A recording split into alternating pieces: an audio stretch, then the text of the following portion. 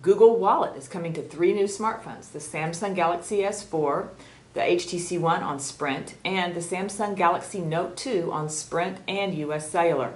Google Wallet is Google's mobile payment technology for buying things online and in stores. If you find a store using Google through paid search and then buy something there using your phone, Google can prove to that merchant that paid search works.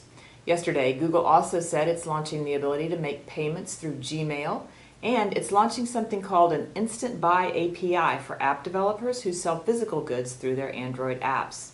Google says the Instant Buy API is for developers who already have a payments processing solution and want to simplify the checkout experience for customers. That's your Mobile Minute for this Thursday. Have a great day, and we'll see you tomorrow.